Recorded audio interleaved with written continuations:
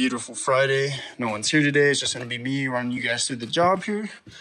But this is the nice little storage area I'm always talking about outside. So we have this all fenced off and locked off when no one's here. It's always important on these jobs, especially in like an urban area like this, that you want to lock down all your equipment, make sure that there's no way to get access to anything. But I'm gonna take you in right now. I'm gonna show you the space. It'll be nice since no one's down there. I'll be able to show you everything and I'll catch up with you guys. All right, so there's major progress this week. You can see this whole middle wall has been cleared out here. And you can see here where our supporting pillars are at. They have them lifting from where the wall used to be, so that way this doesn't cave in. You get a really good look at that now that everything's out of the way. You can see we have 6 pillars right here in the middle, and then they cross over with the beam coming over to either side over here, so this side and that side. And then if we come down here, you can see the final depth of the floor is going to be down here. So if we look at the original floor right here, that's roughly, I want to say 3 feet down that we've dug this floor out. So compared to standing up there, my hand can almost really just touch the ceiling like this. Like, it's pretty low clearance. But down here now, I think they've moved this down to a 9-foot ceiling. So the amount of space that we have in here now is incredible. So this is a total renovation. It's going to be a totally different vibe when you're down here once this is finished. But you can see here all the footers are pretty much poured. So you can see that now, this was the previous foundation right here, right about here. So we did some work right here when we were working. So we poured like a little one as we went. And then these ones down here are the finals. And so you can see now that we brought this entire footer all the way down here. This is probably, I want to say 6 feet worth of footer right here. And so this is going to be the supporting structure for the house. That's what's keeping this up off the ground now it's not on the dirt. You can see this one's getting finished right here. It's curing. We have more bags of Quikrete because the guys still have some footer work to do here, notably right here, but they're going to wait on that. We have one right here as well. Pretty sure this is going to be a window well because it is regulated that if you do have a basement, you need viable access out. So the saw cutting usually comes at the end, but I definitely think that's going to end up being a window well, as well as one other somewhere around here. It might be an existing one, or we might saw cut a new one. But if I come over here, you'll notice finally made it to this room. And so, like I said, the more space that you have in a basement, the nicer, because now we have a section that's out of the way where we can store all of our materials. So that gives you guys plenty of room to move around, shuffle stuff, and general productivity just goes up with that. So back over here, you can see that they're going to finish this off. And then I want to say next week or in the coming weeks, they're going to start to push all this back. And they're going to dig this down to match this right here. So you can see all that being done. So I'm going to be 100% honest with you guys. No idea what's going on there. I'd have to ask the guys, but they're not here, so I have no idea. You can see I got the camera up right there.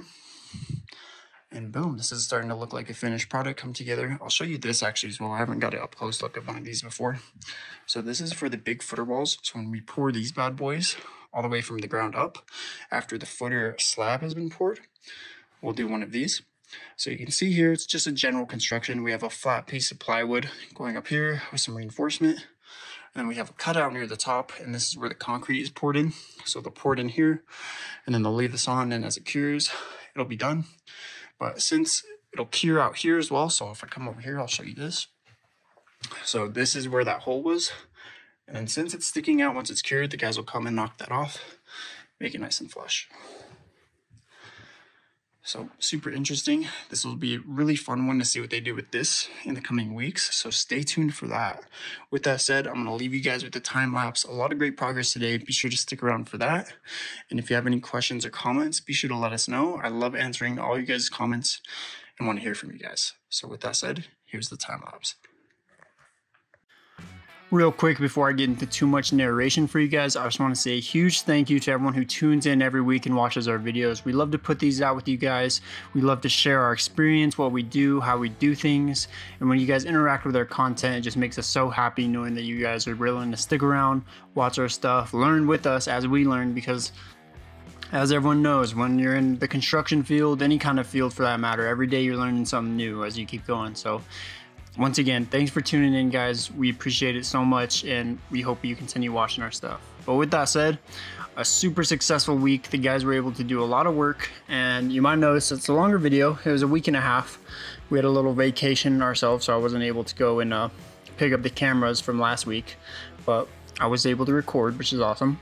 So a lot going on in this video in terms of just what they're doing, the process, all that good stuff. So this is the start of the week. You can see here just some general excavation and just getting rid of stuff. You can see that brick wall still standing. So they haven't really demoed that yet. However, they are making good progress on the footer holes there. You can see some vapor barrier getting put in the back over there. And then with most of our jobs on the digouts, it's a pretty just like cookie cutter process, because the process is almost always the same. You have a crawl space or a basement that needs to go down deeper.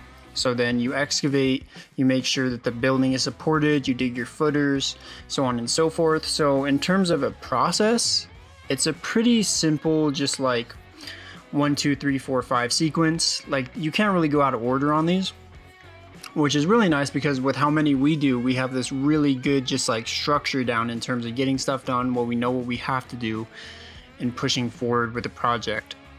So I want to say this year alone, this is probably our 6th, maybe even 7th dig out that we've done. And just, I can already tell by the way the guys work when I go stop by and swing by, they're getting the hang of it too, because we have the same crews generally working on the dig outs.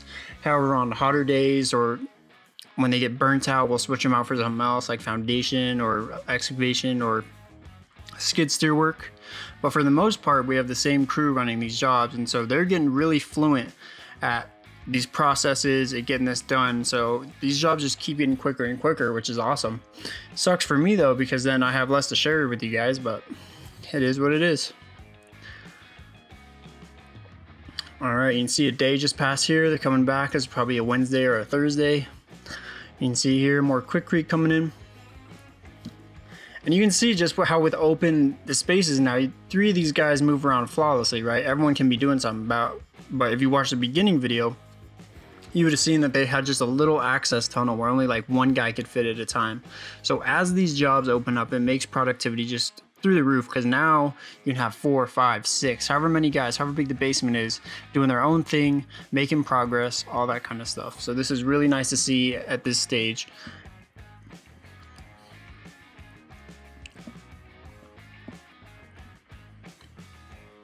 You can see here they're piling all that dirt up, getting ready for it to be excavated.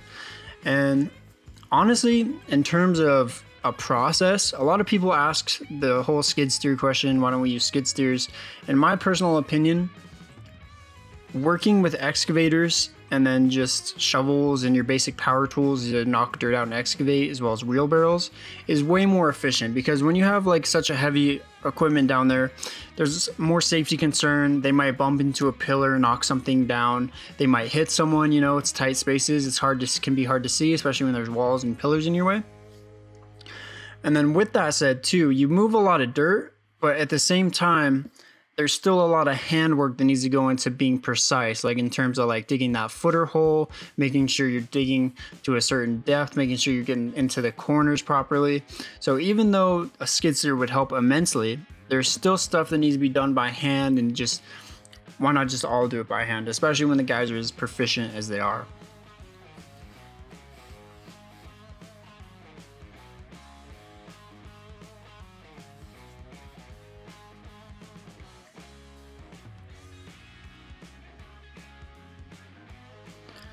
All right, coming back in here, you can see some demo work starting to go on here. We got one of our guys breaking down that middle wall, really opening up. We've had a few jobs this year too where they had pre-existing walls in place since they were already basements, and the amount of room it adds by just demolishing walls is pretty insane. Because even with that huge middle wall demoed, you just doubled your space, and you can't really appreciate it until you're walking around the space and realize how much room is actually there. So removing walls is probably the quickest way to add room to any space. Here's another angle of that. Let's see if we can catch him tearing down that wall over there. Yep, you can see him right there. And then this is a good angle of those footer forms as well. You can see they're kind of wet on the bottom because they just ripped it off a pour after it's been cured. So it's got all that sludge and concrete on it.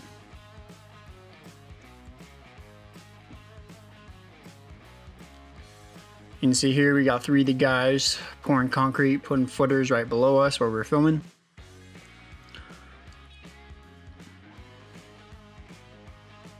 Well, you can see that in all these processes, there's really no need for any just heavy equipment or anything. Like, yeah, it can be brutal labor, but most of our guys like this as well. Like JC, you can see here right next to the thing, he loves doing this kind of stuff. So, I mean, it's a great workout at the end of the day, but you can see here some of the senior staff from one of our contractors coming in, checking it out, making sure everything's going well.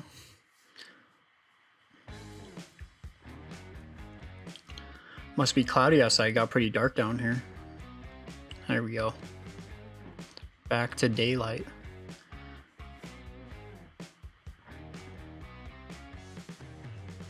And another thing I want to point out too is you can just see how much stuff that we drag into these, right? Even though we're moving a lot of material out, we bring stuff in. Like you can see all the quickcrete bags, all the wood forms, the wheelbarrows, the tools, the rubble piles that we can't really move out with the excavator.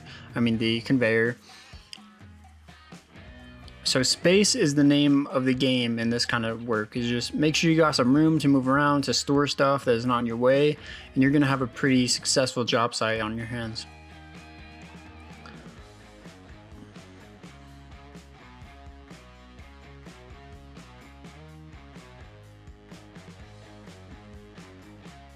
It's really fun with these older houses as well, because before like the 80s, we've noticed like all these basements were just, you were slamming your head on the ceiling. So every time we come and do one of these ones, even though we're like digging down only like 3 feet, it's still amazing to see just how much the space changes because of 3 feet.